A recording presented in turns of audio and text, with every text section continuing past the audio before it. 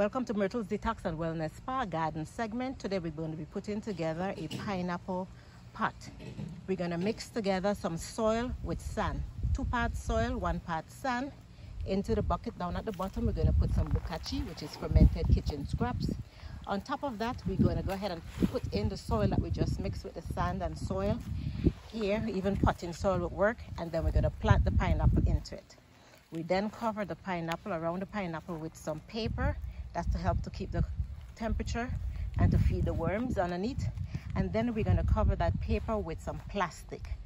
The last product will be to put some mulch around the plant. In this case we're using leaves as the mulch.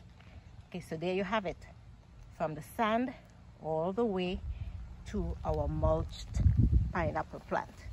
From here now we're going to fertilize this plant with some fish hydrolysate or some fish aminos once every 2 weeks until blooming time.